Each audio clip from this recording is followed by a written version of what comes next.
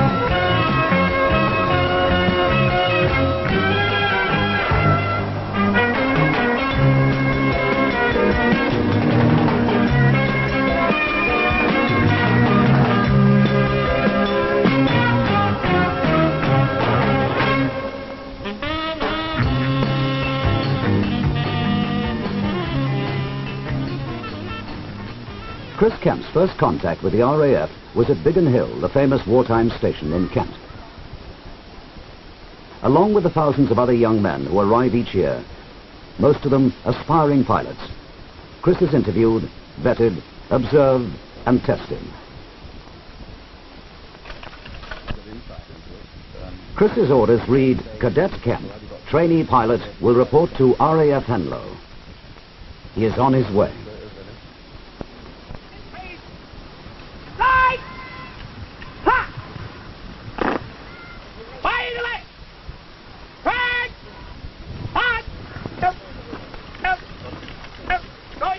There's a great deal to learn before a cadet receives his commission.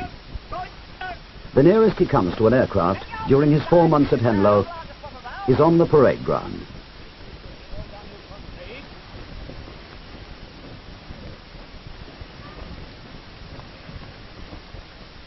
Close your eyes and open them.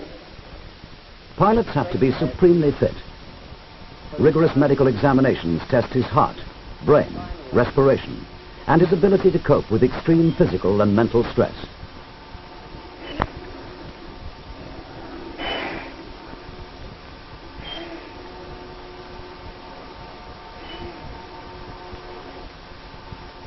The effect of gravity at high speeds, usually known as G, imposes tremendous strain on the pilot. A 10-stone man can suddenly feel 50 stone heavier. Only the highest standard of physical and mental fitness will do.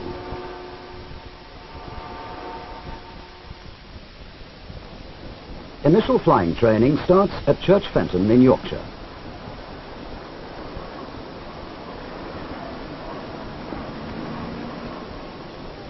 Cadet Kemp is now Pilot Officer Kemp. His flying career has begun.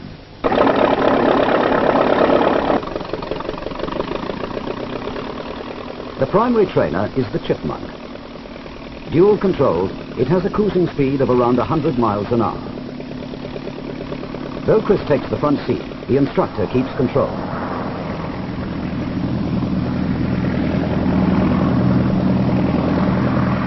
Within seconds, Chris is airborne. All right, Chris. Well, now we're safely airborne. A routine flight for the instructor. A momentous event for Chris. I want to have a sort of look round to the left and to the right. He has, of course, flown many times before, as a passenger.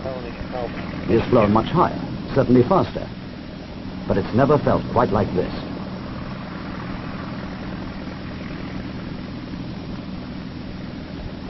From now on, though it may look like fun, it's all hard work. Regular briefings cover the day's exercises, weather, the limits on altitudes and speeds, and danger areas to be avoided. In-flight handling, takeoffs, and the difficult operation of landing are gone over again and again. Every aspect involved with flying the Chipmunk is meticulously explained, learned, and practiced. Little by little, Chris is given increasing control until he is flying the Chipmunk from takeoff to landing, with the instructor acting simply as an observer. After 12 hours dual training, the instructor decides that Chris is ready for his first solo. Without any warning, Chris is told, "You're on your own."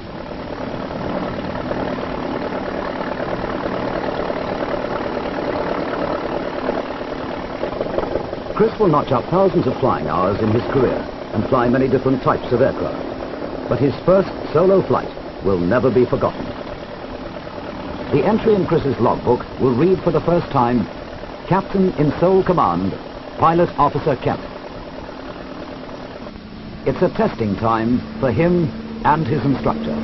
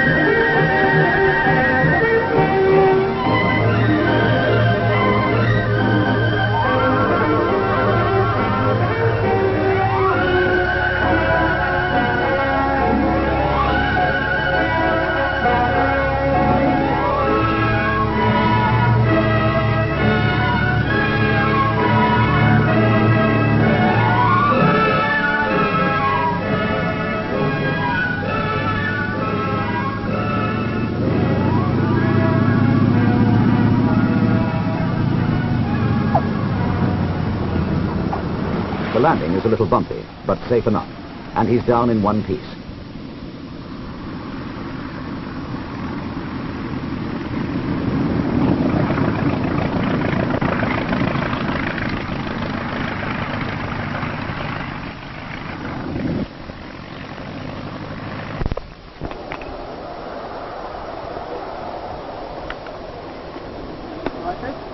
Right, sir. Very nice, sir. Yeah, very nice. But before he gets his wings, Chris must learn to fly the modern way, in a jet. He's posted a few miles north, to RAF Leaning, for jet training. Question? No, sir. Fine. Right, let's go.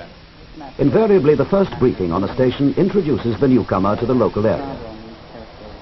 He is shown the danger zones, flying limits, landmarks, and the training circuits. The course will last almost a year. The new aircraft is the Jet Provost, much more powerful than the Chipmunk, 4 times as fast.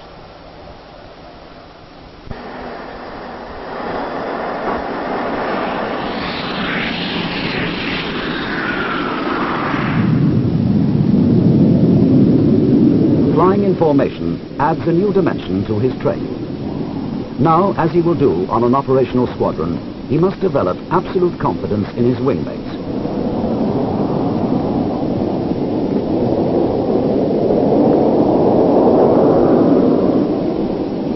Maneuvers are carried out on a single word of command from the flight commander.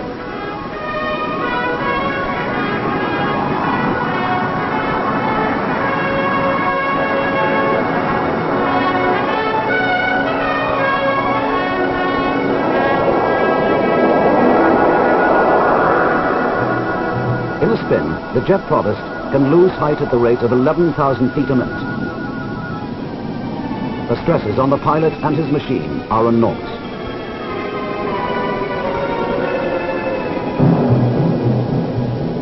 Maneuvers like this are a test of the pilot's competence and his confidence. The course ends with a final handling test. The chief instructor flies with each student and assesses his potential. Almost every student wants to become a fighter pilot, but only those with special aptitudes are selected. Aerobatics were nicely coordinated. You tackled your whole flying in an aggressive manner, and it portends well for Valley, where I know you want to go, and I think we've done a lot for him.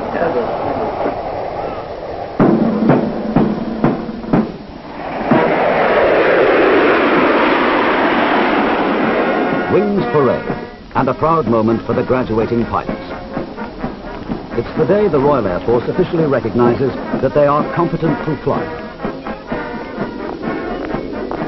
Each successful officer is presented his wings by the Commander-in-Chief of Training Command.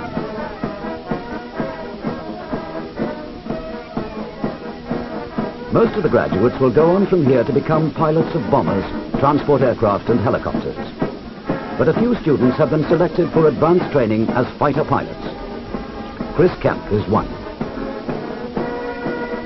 Kemp, it's a great pleasure to me to be awarding you your wings. I congratulate you. Well done and good luck. Thank you very much indeed.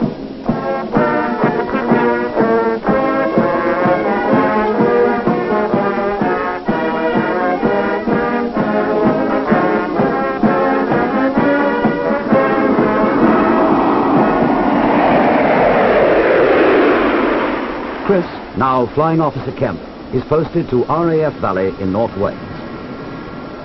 The station lies on the edge of the mountains of Snowdonia. A new course, a new aircraft. Well, what do you think? It's the Gnat, the smallest jet in service, and the most maneuverable. With a wingspan of only 24 feet and the weight of less than 3 tons, the Gnat can fly faster than the speed of sound and climb to nearly 50,000 feet. Chris's new instructor is Flight Lieutenant Lloyd Gross. There's no reaching across the cockpit to select switches. They're all within easy reach, aren't they? What is the fuel load on the JP, Chris? About 2,100 pounds. The Gnat carries another 1,000 pounds above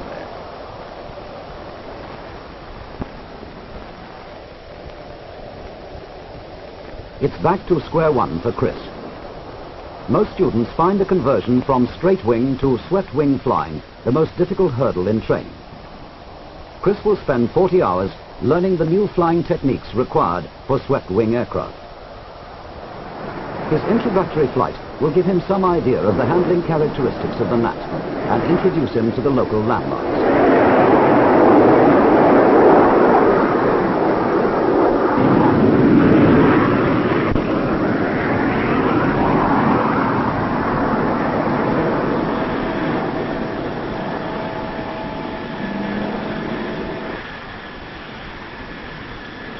It's just a short trip, but long enough to give him a taste of things to come.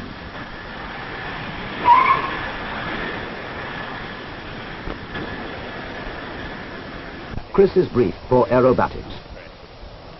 And that is a mile every 10 seconds. So when we're thinking of positioning, bear in mind that if you're flying in the wrong direction, how quickly you can lose contact with your point over the ground. Having completed the 4-point roll, how are we going to maneuver so that we're over the center line for the vertical roll?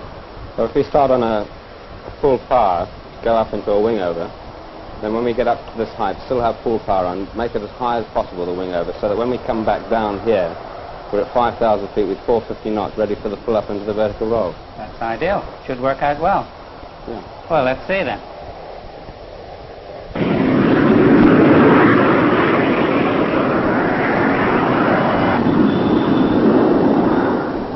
The tiny Gnat could almost have been designed purely for aerobatics.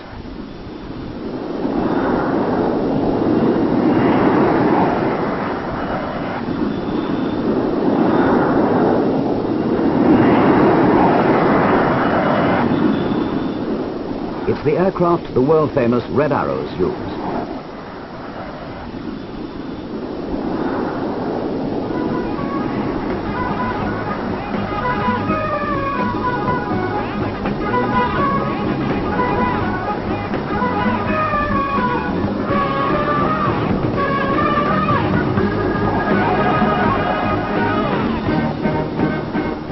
Low-level navigation, Chris must fly at 600 feet, reading a map, picking out landmarks and following a set course, all at 400 miles an hour.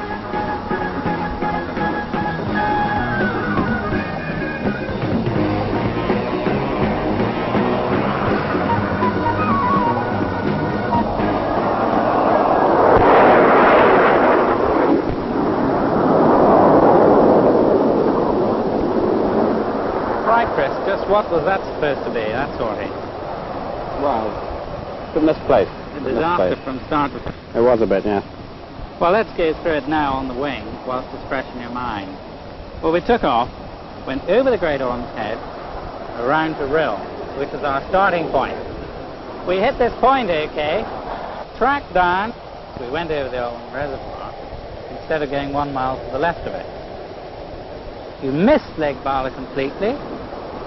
All right? Yeah. No problem with that, except that we then climbed up over this high ground. And anyone with a brain in his head could have seen that we were going over high ground. And what was this lake here to the left? Yeah, but on the visibility, which wasn't all that good, you couldn't really calculate distances. I must admit, the high ground there, I should have picked that up. Yeah. So you didn't pick it up? You came down off the high ground, saw the road on the right, which you wanted, but you didn't notice that it didn't have a railway line there. Continued on, and after 6 minutes 40 seconds, you hit this lake, 5 miles west of the one we wanted to hit. Turned on to the next heading, saw the tower, then realized you were well off track and picked it up. This time you were lucky. On a squadron with 3 or 4 aircraft, the boss won't be too pleased. So, let it be a lesson to you.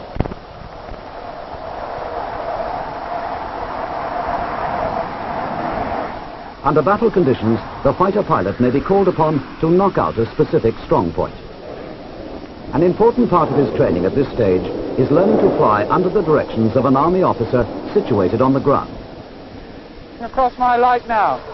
The army officer, known as the forward air controller, directs aircraft onto specific targets.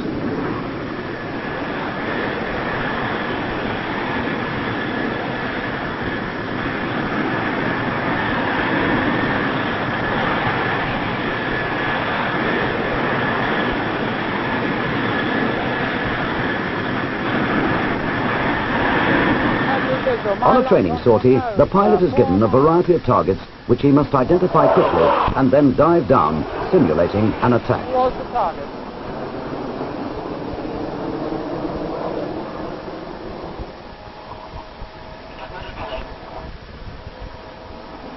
Hornsey, 1,500 meters, bottom right-hand corner, your target.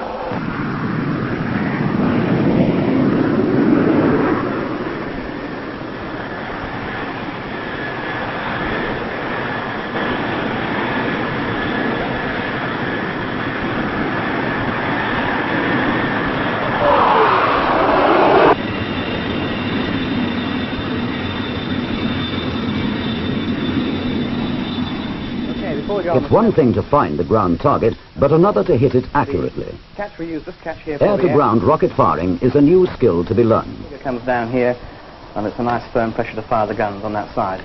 To make it safe, that catch comes to there, which returns the top catch there. The button on this side, the cine button for taking film. Once you press that button on the sneb sortie, the film takes automatically. Transfer your thumb then across to this catch there, press the button, and then leave it. And the camera goes until that button there is pressed. I see, those are the white flashes that you see. That's right, on the cine film. Okay? The target area is deliberately made small to test the pilot's ability.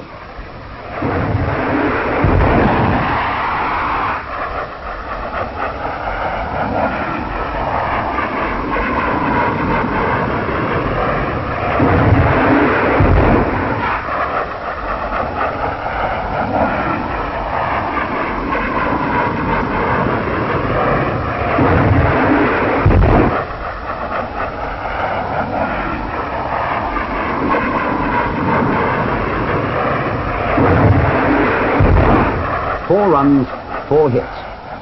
Not bad. Chris has been in the Air Force 2.5 years. At Coningsby in Lincolnshire, he meets the Phantom for the first time. He has flown chipmunks, jet provosts, gnats and hunters. He has learned how to fly and how to fight in the air. All his training has been directed towards one purpose, to make him an effective fighter pilot, a Phantom pilot. You'll be here for about 5 months to complete the course, and when you finish that 5 months course, you should be a competent Phantom pilot. First piece will be the ground school, where we'll teach you about the aircraft systems and about emergencies, and the second part will be flying in the Phantom simulator. We'll then teach you something about the radar, and finally we'll teach you something about self-defense in the aircraft, flying in formation with the other aircraft. The six-pan firing handle, which is for Mark 5 seat only, so you needn't worry about that one. And then the last check, as far as the pilot's concerned, is the canopy, which we won't close at the moment for obvious reasons. CW radar switch to standby. That's the large knob on there. That's it. Okay. Radar function switch and radar control. A major part of Phantom training is concerned with armaments.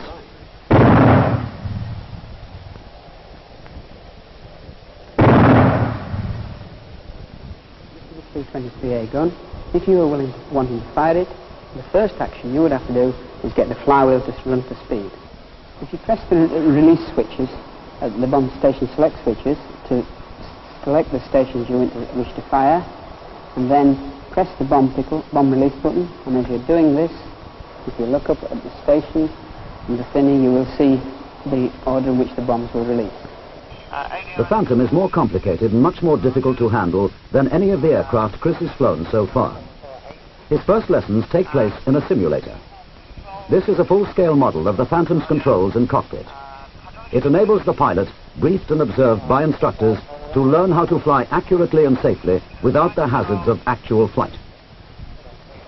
The simulator reproduces in vision and sound all the characteristics of a Phantom on an operational exercise. The illusion is realistic and vivid. Are we having problems, sir? The wall map represents the terrain around Coningsby. Linked to the simulator's controls, a television camera moves across the map, relaying the picture to screens. 257, 257. Nice steady rate of descent, very slightly left of the centre line, 262. Make your heading now, 262. The workload is increased progressively. The pilot's response to instructions is observed on duplicate instruments. Every change of angle, height and speed on the imaginary flight is faithfully and realistically reproduced. I understand there's some trouble on the runway, you may have to overshoot. Maintain your heading slightly left of the centre line. High on the glide path.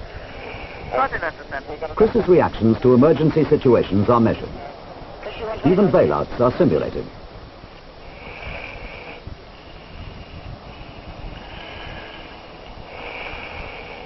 And we can do full reheat on right then.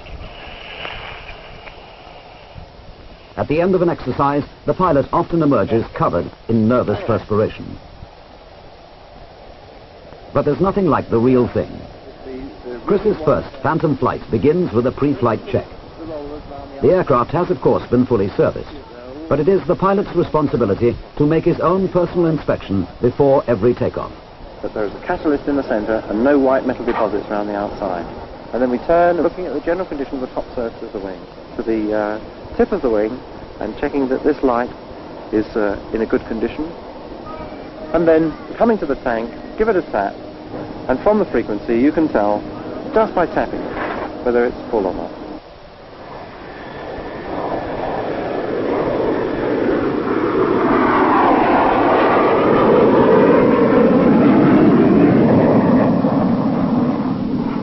This is the Phantom, a flying armory. It can carry, in various permutations, 11 1,000-pound bombs, over 200 armor-piercing rockets, 4 Sparrow air-to-air radar-guided missiles, 4 Sidewinder infrared missiles, and a 20mm gun which fires 100 rounds a second. It can cruise at almost the speed of sound. In overdrive, it is capable of more than twice the speed of sound. There are months of hard, concentrated training before Chris is assigned a posting. Takeoffs, sorties, landings, and more exercises. Around this map now, and just have a look and see if you can find something which has vertical extent and which is unique, which is something over a minute away, which should be easily found and therefore suitable as an initial point. There's glaze over there, which isn't much good, and the distance is no good. Fondale more. No. Is full throttle, the Phantom speed accelerates to 1,400 miles an hour.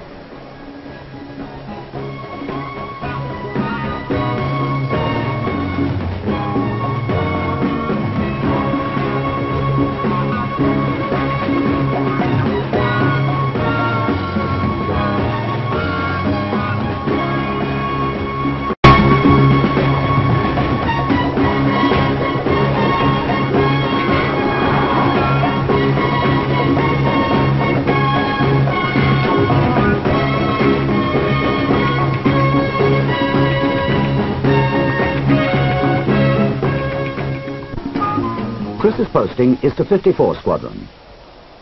It has a celebrated reputation and a mascot.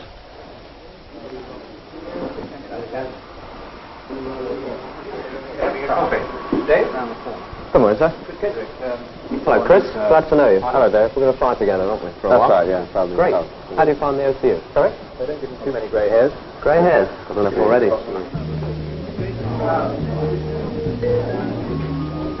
Tradition and social activities are part of squadron life.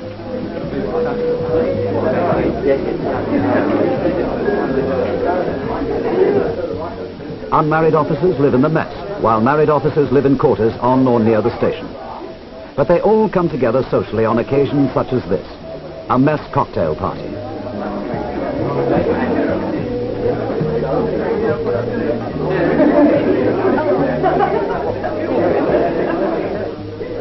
Flying Officer Kemp's formal training is over. He is now a squadron pilot. The Phantom is too much for one man to handle. It is never flown solo. The pilot flies in the front cockpit, the navigator in the rear cockpit.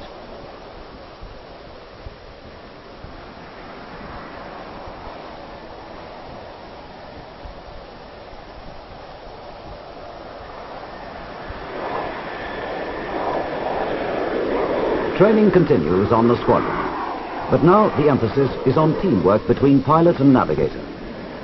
They must have absolute confidence in each other. Flying at the speed of sound leaves no margin for error. They must learn to think and act as one. The basic ingredients of a good crew are loyalty and trust, based on the competence of each member.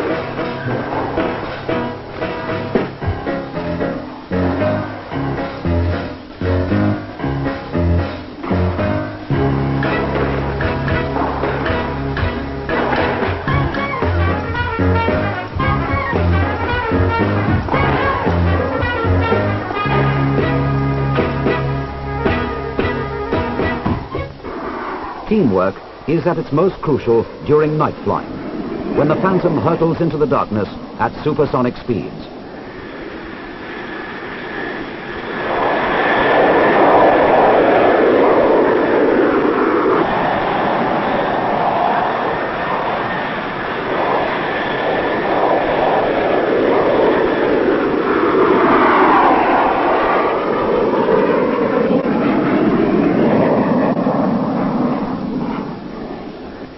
The squadron must remain at all times an efficient fighting force. This is achieved by constant exercises involving all aspects of operational life. An emergency landing is a full-scale operation. In this exercise, the Phantom has reported brake failure. On the alarm given from the control tower, fire engines, ambulances, and other supporting rescue vehicles are rushed to position on the runway.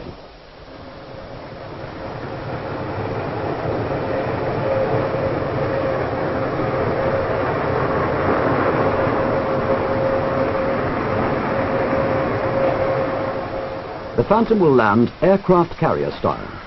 Its emergency landing hook must link up with a steel wire stretched across the runway.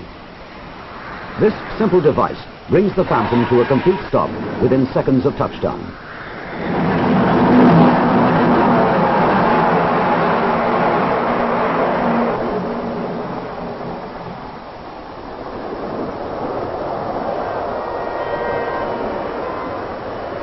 Pilots and rescue teams know their place and the job they have to do. Faced with real emergencies, lives could depend on it.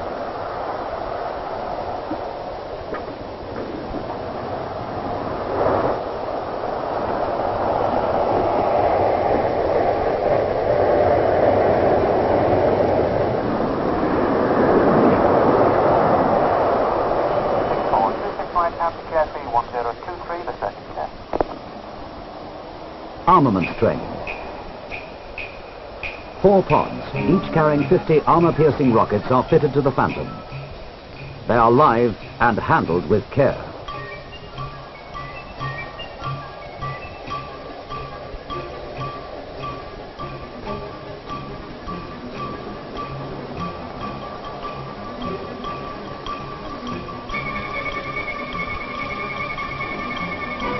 The Phantom is a fighter bomber, an aircraft capable of delivering rockets, bombs and missiles, and then fighting its way home. It has the punch of a heavyweight and the speed of a flyweight.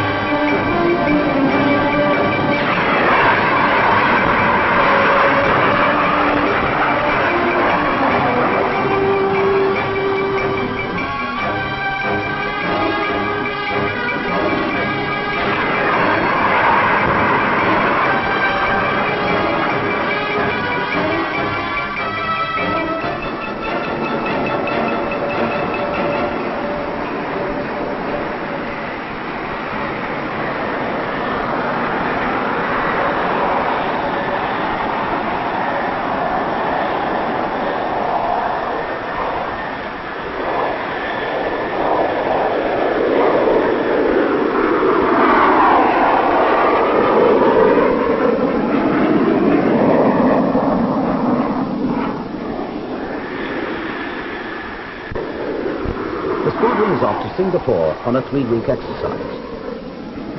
During the 8,500-mile journey, the squadron will need to be refueled several times. Most of the refueling takes place in flight. The fuel tanker is the victor.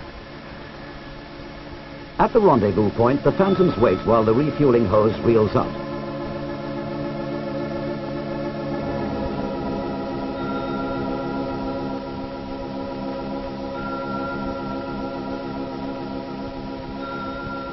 The basket at the end of the hose is designed to keep it stable.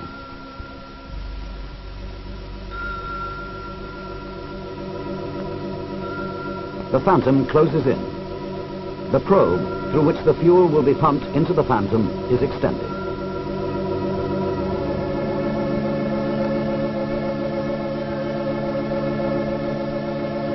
The pilot edges his Phantom towards the victor.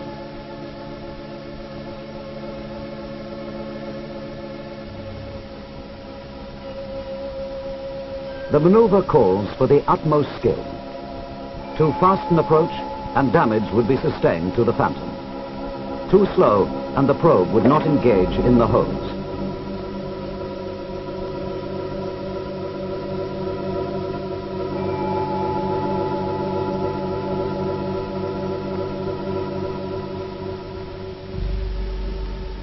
The tankers can refuel as many as 3 aircraft at one time. The strategic advantages of this maneuver in times of hostility are obvious. Should an airfield be put out of action, airborne refueling would ensure that the squadron could still operate.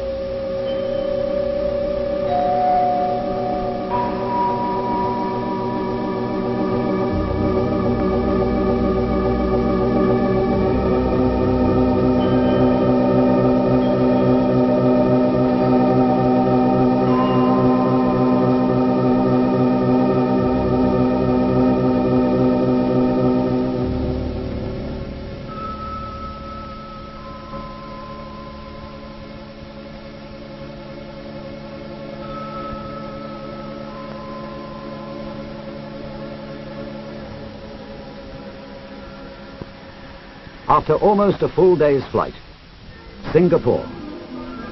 Overseas detachments and postings are an integral part of squadron life. This detachment is to a tropical zone. The next could be somewhere in polar regions.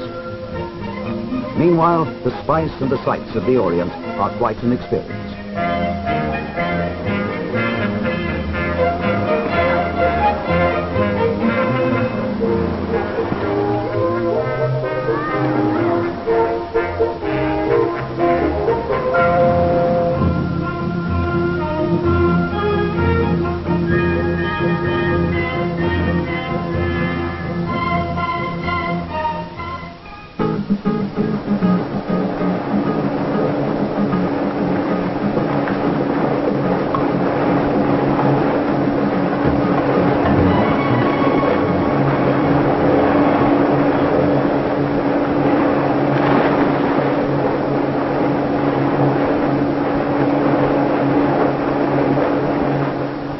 It's back to business once more. The purpose of the detachment is to familiarize crews with all types of terrain, conditions and climates. The sortie today consists of 2 Phantoms directed by an airborne forward air controller operating from a helicopter. He will direct the Phantoms onto their jungle targets.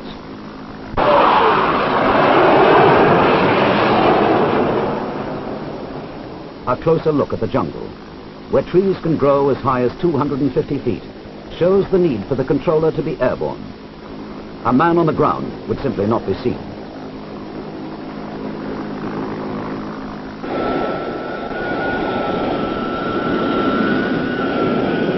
So much for Singapore. Next time, it could be Iceland, the Middle East, or any one of 100 places. For Chris, it is an ambition achieved and the start of a long career. For a considerable time to come, the entry in his log will read, Captain in Command, Chris Kemp, Phantom Pilot.